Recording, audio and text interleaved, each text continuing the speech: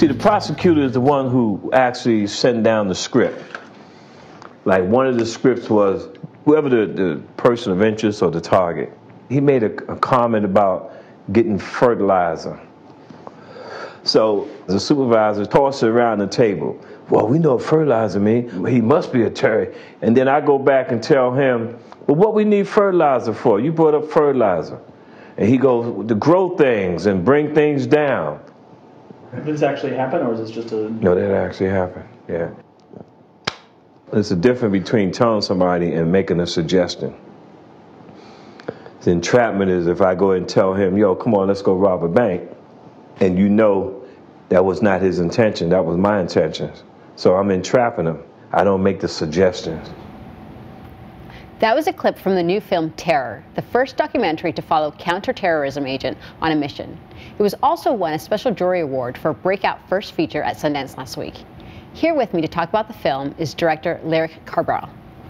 Thank you for joining me. Thank you. So, I watched the clip that you guys sent over, and what I thought was so interesting was that, one, he was your next door neighbor. You had no idea.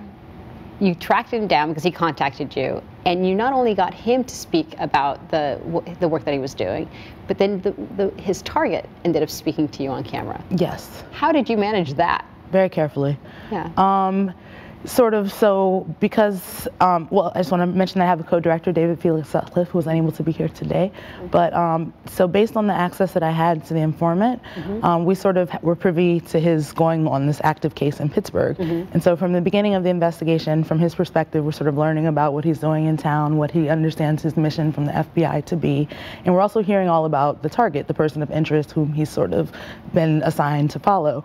So this is very much like Homeland, but for real. Yes, it is very much like Homeland, and it shows sort of the active workings of the FBI's counterterrorism strategies and tactics that are usually clandestine. So, and that's what I was going to ask. How did you have so much access? And did the FBI actually allow for this to happen? Like, were they aware that you were filming? To our understanding, we were. The FBI was not aware. Our main character, who is the FBI informant, who has worked for the Bureau for the past 22 years, he did not tell his FBI superiors that he was allowing a documentary film crew to follow him. However, the choice that he made to allow filmmakers to follow him was sort of based on this relationship that we had, which began in 2002 when he was my neighbor. And one of the pieces that I saw was basically he's saying they basically deserve to go back because they're not being true or honest to the Islam religion. What was your reaction to that? Because I think when you start seeing at least the piece that I saw, you're not sure where he lies across the spectrum, and it made it very clear that he actually respected the religion and was frustrated on the angle that these individuals were bringing about. So that's one of the challenges the FBI has in investigating counterterrorism, and is within its ranks it does not have many Muslims. And so presumably someone who is Muslim will understand the cultural nuances of will be able to separate culture from the practice of the religion, and sort of will be able to go into these communities and have informed discussions. So I think it does complicate his portrait that he professes to be Muslim. He did take his Shahada in the 70s. He was part of an Islamic community in New York City that's profiled in the film.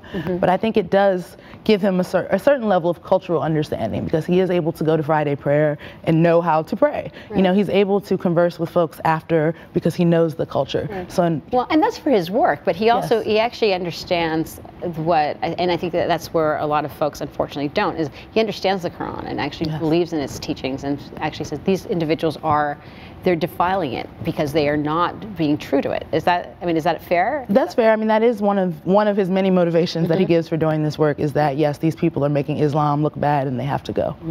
And how shocked were you when you found out that your next door neighbor was an FBI informant?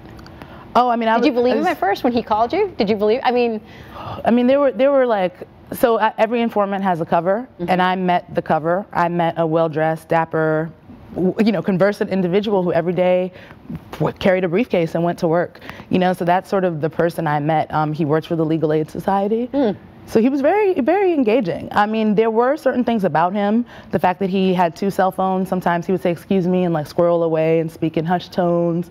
He had copious amounts. He had access to a lot of drugs and cash. Interesting. But I just thought this was the way he lived his life. I never would have really put the pieces together. But when he told me, it made sense, but it was a little bit of a stretch of the imagination. And how did you convince him? because you're a photographer by training, and that's basically how you've been able to win awards and go and travel the world, is documenting beautiful photography of often marginalized individuals. How are you able to, one, take the leap from convincing him to do a documentary, the first one, to be honest to his story, and at the same time be honest to what you were trying to portray? Well, initially when I first met him, before he disclosed that he was an informant, I was an active photographer. I was in photojournalism school, and so I took pictures of this man.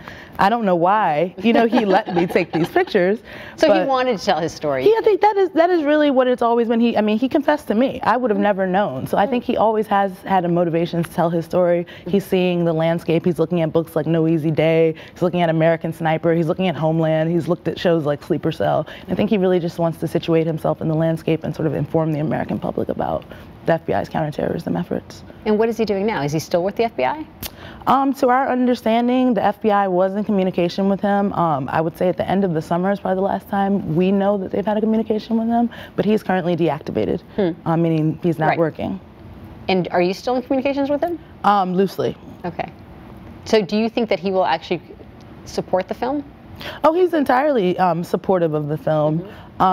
Support in the sense of coming to do Q&As, I'm not quite sure, just because of the public reaction. We want to stimulate a dialogue. One of the main things we aim to do is sort of contribute to our democracy. We hope that the film contributes to a healthy democracy, and so we don't know that his participation at that level will encourage And so that. where can people catch the film? Where can we watch it? We have support from ITVS and BBC, so it will be on public television for PBS in 2016 as well as for BBC. So we have to wait until 2016. We will be at some upcoming festivals. Unfortunately, I'm not at liberty to say because it hasn't been publicly disclosed yet. Okay. Well, congratulations on Sundance. Congratulations on telling a story that is not only authentic, but actually having someone that come forward in a way that I think really starts explaining this part of our democracy that most people don't understand. So thank you so much for joining me. Thank you very much for having me. Appreciate it. No, thank you. All right, that does it for us. Be sure to watch us Changing America every Tuesday at 10 a.m. Eastern, right here on Shift.